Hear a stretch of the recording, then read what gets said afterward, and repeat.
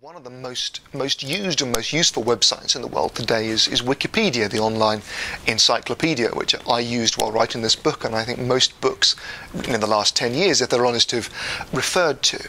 And if you look at the word Wikipedia, the second half of it means education from the Greek as in encyclopedia, and the first half means quick in Hawaiian. And I think quick education is a pretty good summary of what Wikipedia is doing.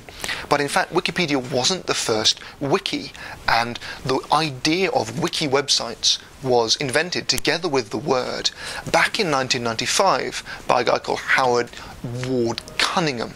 And his idea was to try and come up with a new word that conjured up what he was doing. And so he went for Hawaiian and this lovely word wiki, and he knew that in Hawaiian, if you want to emphasize something, you double up a word. So he called the very first sort of user editable knowledge website that he came up with Wiki Web, which literally meant, sort of quick web.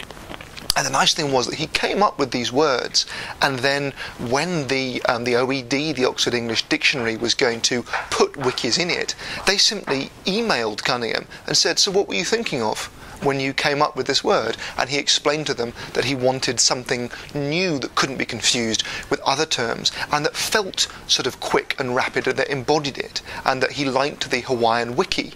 And it's caught on massively as a term. And it's become so successful, in fact, that some people have come up with what you sometimes call a backronym for it.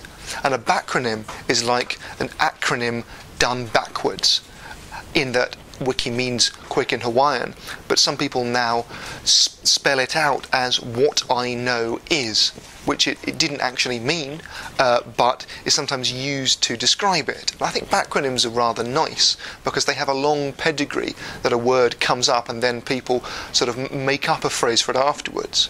Probably the most famous of these is in fact SOS, the distress call, which was cutting-edge technology at the edge of the 19th century when telegraph operators wanted to come up with something that could be typed really easily and that was very distinctive. And so SOS is a very distinctive message in terms of dots and dashes. But people afterwards, to help them remember it, came up with the phrase "save our souls" or "save our ships." But this wasn't the reason they came up with it, it was afterwards. And you get that online a lot with backronyms. Microsoft search engine Bing, some people slightly jokingly say it stands for "because it's not Google," which after all might be a good enough reason for using it.